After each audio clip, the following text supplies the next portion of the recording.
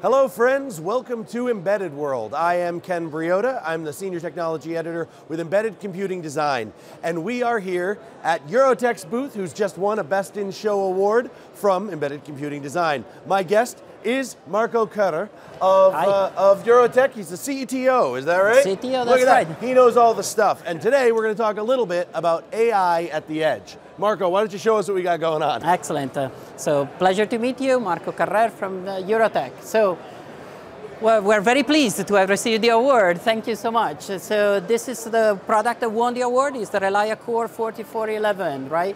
It looks like a simple box, but it's actually the perfect box for the edge AI consolidation. So actually putting the mix of an AI workload with an IoT workload together into a secure box. So it comes with a powerful hardware, GPU accelerated for AI type of workload in a secure operating system certified by Canonical, so it gives you long-term support into it on a secure package that is certified by the state-of-the-art cybersecurity standard, which is the IEC 62443-4-2. So you can actually deploy this box into your factory floor, into your plan, with trust and confidence that you're not actually breaking the security of the solutions. In here at Embedded World, we also thought to actually see what this device can do, right? And we put it in the context of a demo, right? The demo actually puts together the IoT part, so all the connectivity, and the AI part is an optical inspection line demo, right? So we have a camera. The camera is actually looking at the quality of PCBs that are actually going through the machine. It's actually detecting the component and actually see if the component was precisely placed and if the quality of the PCB is good. So now we actually try to put a defect one into the machine.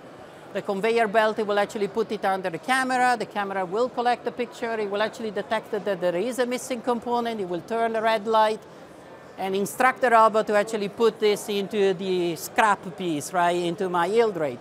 All driven by a single box, right? Not just the edge part, the workload of the AI, but also the workload of the IoT. So the same data is actually sent through AWS, and I can actually build a simple, nice dashboard that gives me my yield rate and my productivity line, right?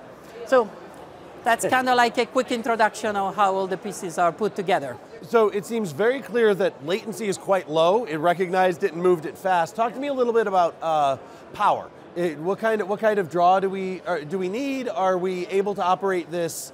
Is it necessary to be hardwired? What are we talking about? Exactly. So this is a box that is running on a 35 watt CPU with a 45 watts GPU, putting it all together. Yep. So it's still a pretty good fit for the industrial production line, yeah. right?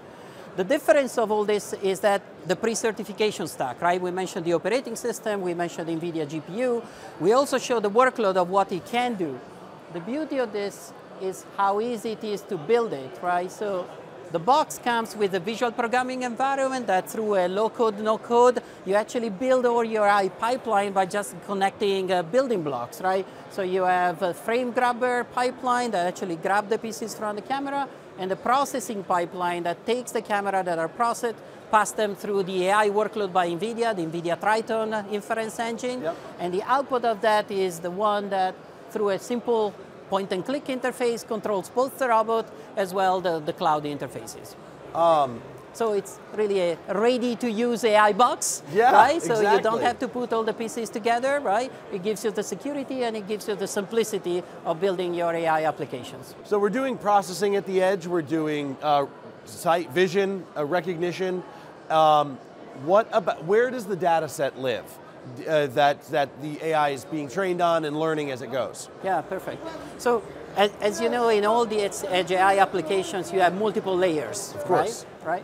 So in these specific cases, the frame grabber is actually collecting the application and is putting it into a high-speed RAM disk, right? The Triton inference engine will actually pull it from RAM and do the edge processing. Yeah. All that is because of the security, data at rest will be encrypted. Actually, the model is distributed for the cloud in encrypted form, and they are decrypted only at runtime, right? To actually keep all the security of the model at the highest possible level, right? Amazing. And then at the output of this whole processing, the data, the output of that, right? So the transfer will be sent into the cloud as just in terms of yield rate information, right? The picture of the defective part can also be sent into the cloud for actually do additional tuning of your algorithms, improving your efficiency, and so on and so forth. And in terms of longevity, over-the-air updates and things like that? Absolutely, right. As we mentioned, the CX2443 mandates, right, the life cycle management of the whole box, both in terms of security, but also in terms of applications evolution, right? You start with an MVP, you update your applications, both in terms of configuration-based application, as well in terms of model updates application to distribute them massively across your flow. Wonderful. Marco, thank you so much. Thank you so much. Really Pleasure appreciate meeting you. Folks, I've been Ken Briodagh, Senior Technology Editor for Embedded Computing Design. We are here at Embedded World. There's going to be so much going on, so keep watching.